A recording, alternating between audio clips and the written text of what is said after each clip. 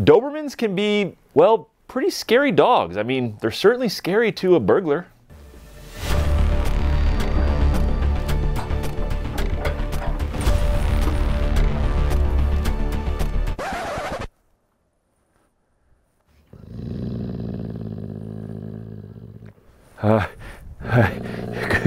Good doggy, good doggy. So, wrong house. Good doggy.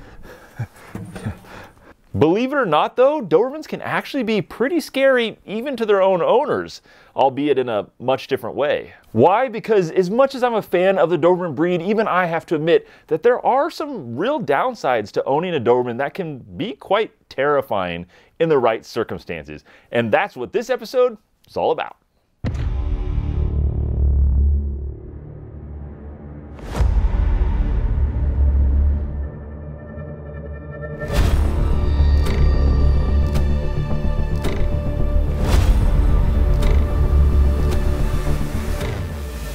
Up first, this breed can be really prone to separation anxiety because these are really owner-focused dogs that have been called Velcro dogs more than once. In fact, they're called that all the time because they stick to your side like Velcro, and sometimes it feels like you just got to peel them off to get them to get a little space from you. But that can be a great thing. But the downside is because they're so attached to their owners, they are prone to that separation anxiety, and sometimes something as simple as grabbing your car keys to leave for work for the day. Just grabbing your keys can set your dog off, and he'll be pacing and whining and crying and walking back and forth. And then if it continues to get worse after you leave, you could have some other symptoms of separation anxiety like howling and barking and crying, even chewing and destructive behavior. It could even get in and destroy your YouTube set if you're not careful.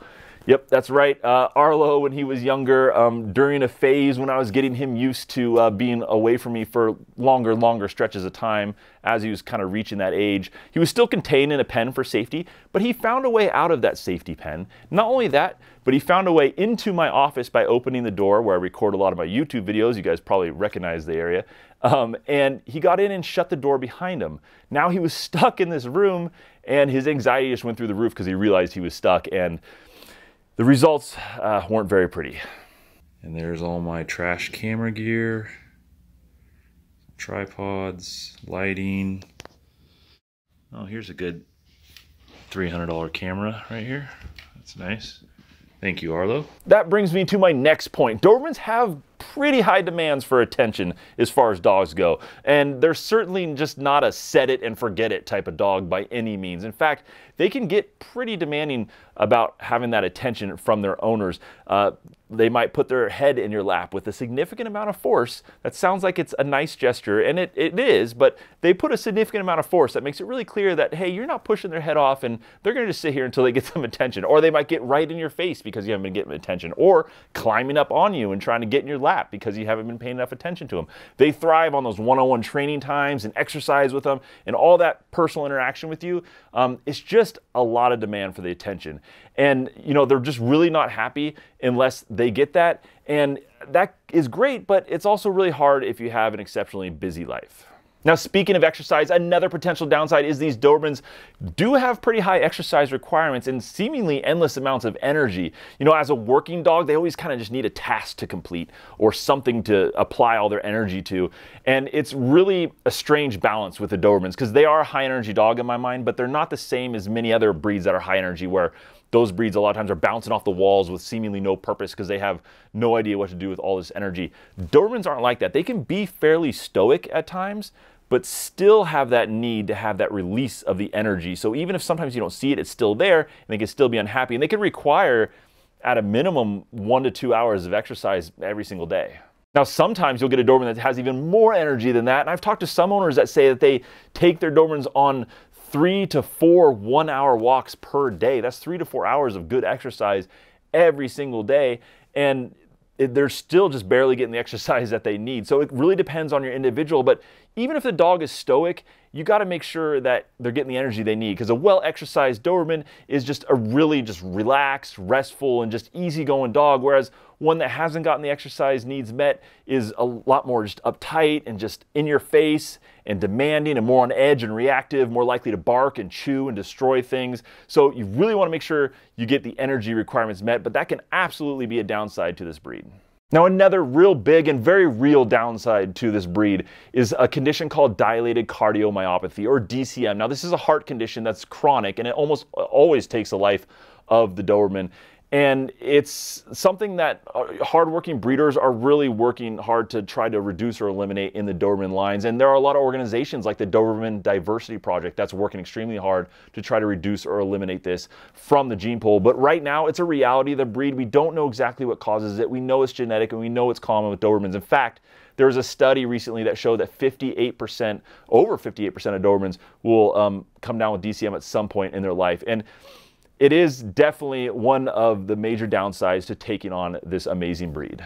Now, another major downside to this breed is the breed perception. It's the stigma that's kind of been following this breed around since, well, at least the 1970s, probably before that. A lot of people just believe, because of what they've seen on television or movies, that the Doberman is an aggressive, dangerous, or just downright mean dog. Now, you and I on this channel know that that is certainly not the case. They're one of the most loving dogs around and most committed to their owners. But not everybody knows that, and that does have some effects on you as the owner of a Doberman. For example, you might start to notice when you go to a dog park, maybe some owners of some other dogs might leash up their dogs and leave. That's happened to me more than a few times. And it's a shame, because you're trying to socialize your dog with more dogs, and they just see your dog, they assume a bunch of things, and they leash up theirs and leave. Or you're out at a park with a bunch of crowded people, and you're hoping that someone will come up and ask you about your dog and want to pet them because it helps with socialization, right? Well, you might get fewer of those people willing to do that with a Doberman.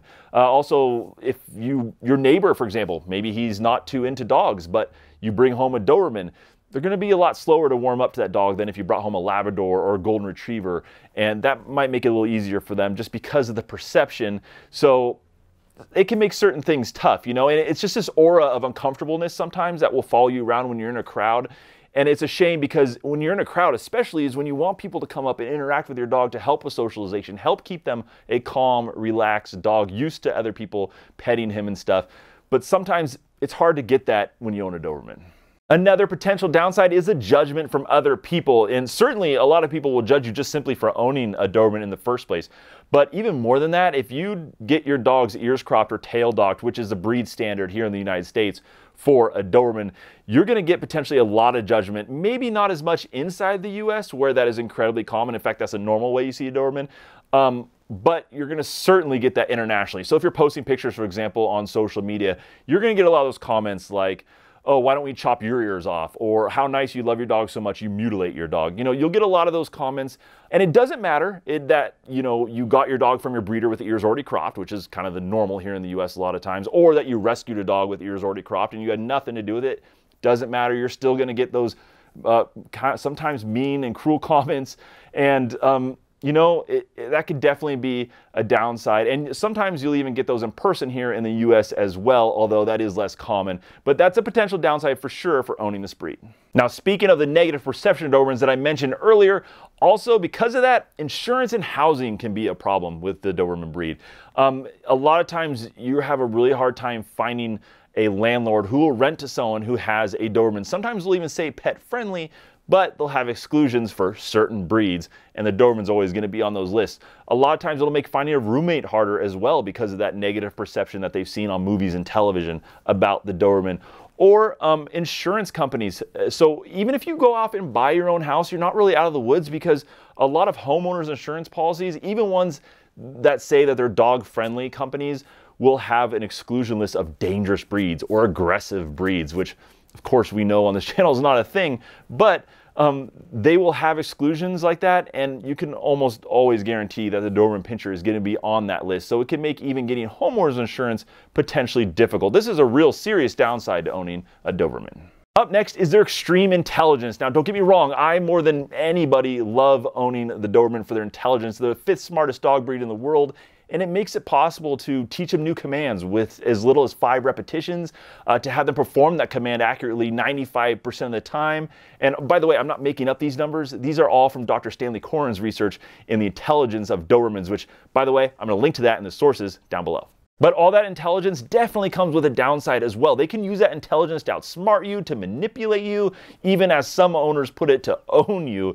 And especially if you're in that stage where a Doberman is under about 1 year of age and they're really testing the boundaries in the house, they could really put their brain power to some bad and not always good.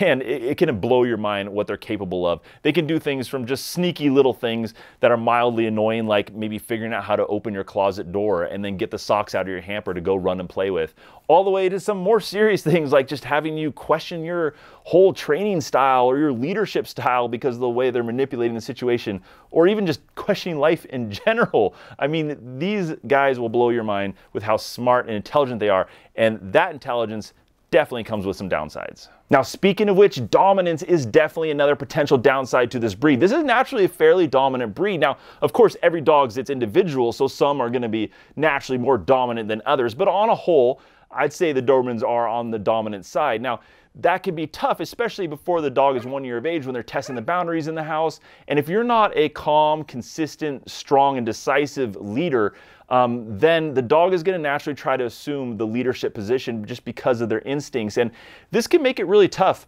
And that stage of the puppy nipping and biting is really kind of drawn out and potentially a little bit more intense with the Doberman breed over many other breeds. If you ask a lot of frustrated owners, especially with dogs that are under 1 year of age, if they think this Doberman dominance thing could be a bit of an issue, I think a lot of them would potentially agree with you, especially if they're wrestling with that drawn out puppy nipping and biting stage.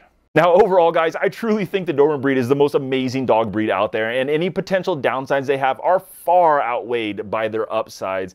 And I just love this breed, as you could probably tell. It's really hard for me to make a video like this, but it's also important people have realistic expectations. And if you want to learn more about this breed, if you're just getting acquainted with it, I'm going to put a really popular video of mine about what makes the Doberman breed so unique as compared to many other breeds. It'll be popping up on our screen pretty soon, but I'll also link to that in the video description down below. Now, if you already own a Doberman and you already know why they're so amazing, I'll also put a cool video in the description down below for you that is all about one thing you can do to help make your Doberman live a very long, healthy, and happy life for years to come. Thank you so much, guys, for watching today. Please make sure you're subscribed down below, and the bell icon next to it is ticked as well. If you don't check off that bell icon, then you may miss my next video release, and you probably won't get notified about it from YouTube. So make sure the bell icon is checked as well. Thank you so much for watching, guys. Be careful of, you know, all those scary Dobermans out there. And of course, I'll see you next time.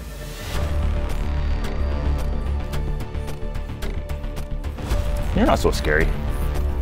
Yeah, you're okay. You want a piece of banana? You want some banana? There you go. You're welcome.